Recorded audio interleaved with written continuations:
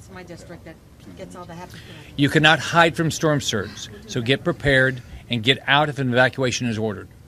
Every family must be prepared. Every family. Remember, we can rebuild your house, but we cannot rebuild your life. Take this seriously and keep your family safe. If you're under an evacuation order, leave, don't wait. Hurricane Michael poses a deadly threat, and as it grows stronger, we can expect it to make landfall as a major Category 3 storm on Wednesday along the Gulf Coast. The Panhandle and parts of the Big Bend will likely see winds in excess of 110 miles per hour. We have never seen a storm like this hit this part of our state. Again, Hurricane Michael is forecast to be the most destructive storm to hit the Florida Panhandle in decades. This storm will be life-threatening and extremely dangerous. We're expecting 4 to 8 inches of rain, and some areas might see 12 inches of rain. This storm will bring torrential rain to most of the Panhandle and Big Bend, which means flooding will be a major issue.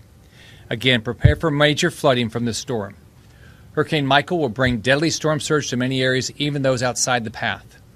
The National Hurricane Center is forecasting storm surge to be between 8 to 12 feet, 8 to 12 feet, between Indian Pass and Gulf County and the Crystal River, 8 to 12 feet.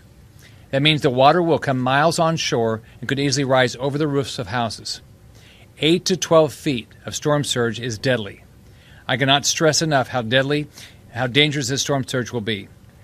Let me be clear, Hurricane Michael is a monstrous storm, and the forecast keeps getting more dangerous.